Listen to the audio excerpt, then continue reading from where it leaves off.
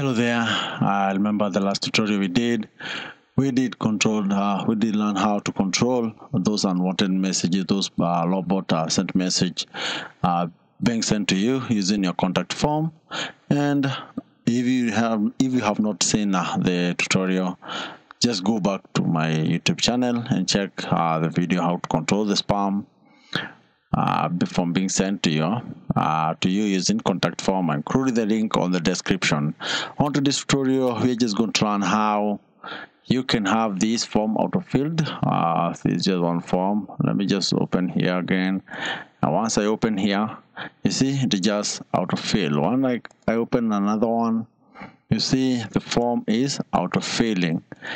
Yeah, today I'm just going to show you how to do that, and I'm also going to show you how you can even redirect to another page after the message has been sent successfully without using a plugin. That's the tutorial for today.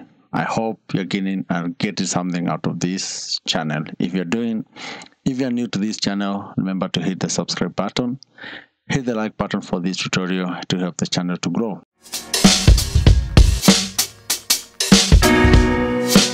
So here is the form that we're going to convert. You can see even after reload, you see it's not autofilling, so you have to fill in your name, your email, and on this form, when you just refresh here, you see it just autofill. So I'm just going to show you how to do it.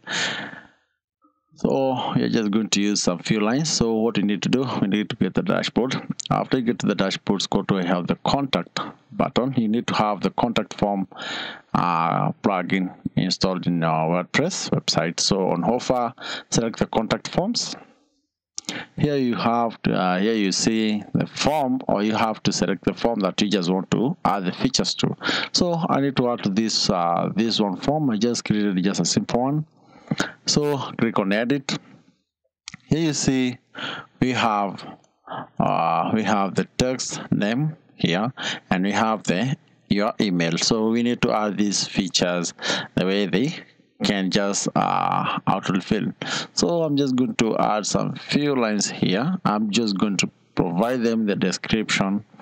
I just have to copy paste them, and I have to copy and paste to your form. So the first line is about your name.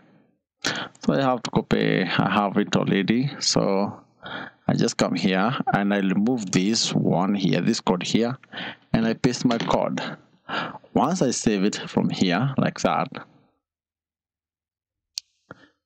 and I refresh on this from here, you see it just autofill my name. That how it's going to do. Let's now add for email. So I need to add the line for the email. I'll provide all these code in the description. So we need to come here and remove this one for email.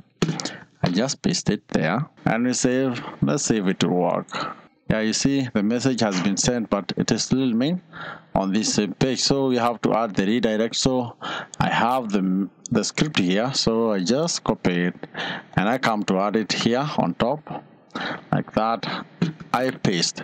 Now here comes where the text come in. So we need to add the page where you're going to redirect to. So I need to come back here, and I select to dashboard. I come back here and select home, and I copy this link,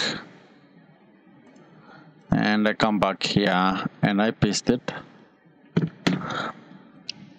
After I paste, yeah, I save it.